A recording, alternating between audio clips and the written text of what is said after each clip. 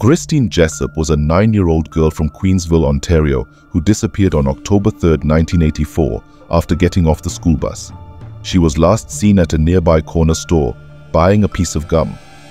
3 months later, her body was found in a remote field 56 kilometers away from her home.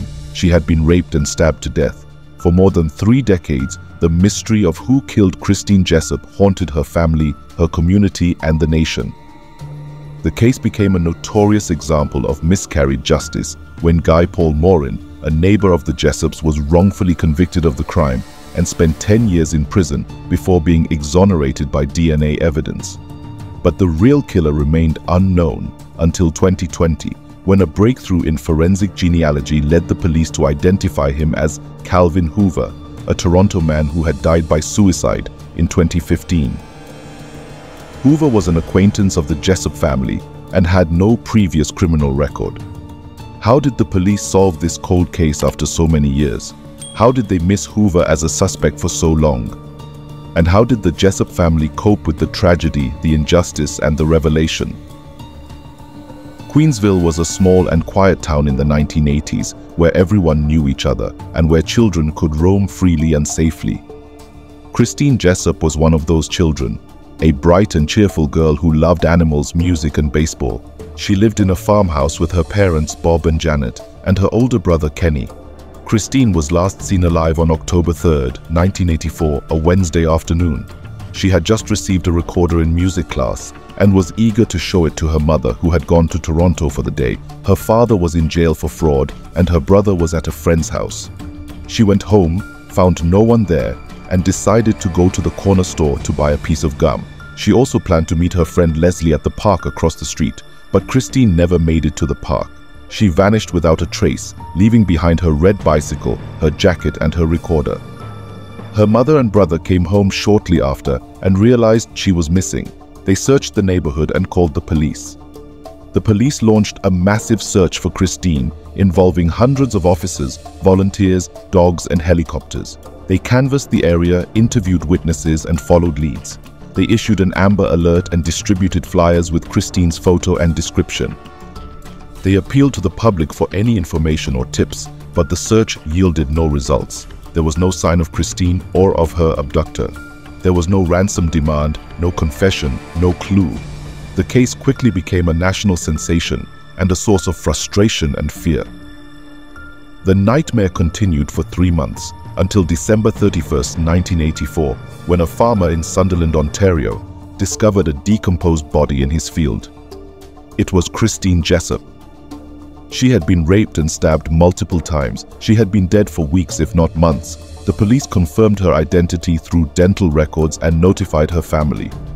They also collected DNA samples from her underwear, hoping to find a match with her killer. But the technology at the time was not advanced enough to produce a reliable result. The murder of Christine Jessop sparked outrage and grief across Canada. It also sparked a desperate and flawed investigation that led to the arrest and conviction of an innocent man. His name was Guy Paul Morin, a 24-year-old musician who lived next door to the Jessops. Morin was an eccentric and introverted person who played the clarinet, collected insects, and wore colorful clothes. He was also a friend of the Jessop family who had helped them with chores and had played with Christine and Kenny. The police suspected Morin of being the killer, based on circumstantial evidence, such as his odd behavior, his inconsistent statements, and his resemblance to a composite sketch. They also relied on dubious witnesses, such as a jailhouse informant, a hypnotized neighbor, and a psychic. They ignored or dismissed other leads, such as a blue car seen near the crime scene or a bloody glove found near the body. Morin was tried twice for the murder of Christine Jessop. The first trial in 1986 ended in a hung jury. The second trial in 1992 ended in a guilty verdict. Morin was sentenced to life in prison with no chance of parole for 25 years. But Morin maintained his innocence and appealed his conviction. He was supported by his family, his lawyers, and his advocates, who exposed the flaws and errors in the investigation and the prosecution. They also pushed for a new DNA test, using more sophisticated techniques. In 1995, The DNA test proved that Morin was not the source of the semen found in Christine's underwear. He was exonerated and released from prison after spending 10 years behind bars. Morin's exoneration was a historic moment and a turning point in the Canadian justice system.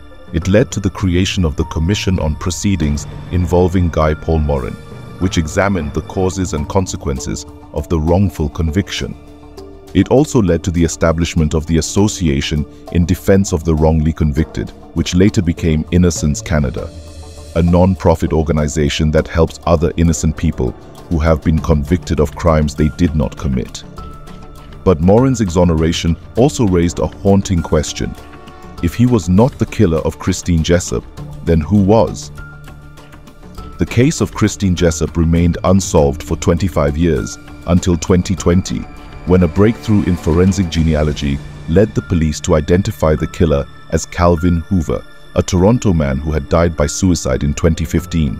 Hoover was an acquaintance of the Jessop family, who had worked with Bob Jessop and had visited their home. He had a wife and 2 children, and no criminal record. He had never been a suspect or a person of interest in the investigation. The police identified Hoover by using a new investigative technique called genetic genealogy, which involves uploading DNA profiles to genealogical databases and finding relatives of the unknown person. The police then used traditional genealogy methods, such as family trees and records, to narrow down the list of potential matches and to verify the identity of the person. Hoover was the source of the semen found in Christine's underwear. He was the killer of Christine Jessop. The police announced the identification of Hoover in October 2020, 36 years after the murder. They also apologized to the Jessop family and to Morin for the mistakes and delays in the investigation. They said they did not know the motive or the circumstances of the crime, and that they could not charge or question Hoover since he was dead. The identification of Hoover was a shocking and unexpected twist that brought closure and relief to some, and anger and disbelief to others. It also raised new questions, such as how Hoover managed to evade detection for so long and what his relationship with the Jessop family was. The Jessop family said they were grateful for the resolution of the case, but also saddened and disturbed by the identity of the killer. They said they did not know Hoover well and that they had no reason to suspect him. They said they hoped he had suffered in his life and that he would face justice in the afterlife. They also said they missed Christine and that they wished she was still alive. They said they remembered her as a happy and beautiful girl who had a bright future ahead of her. They said they loved her and that they hoped she was at peace.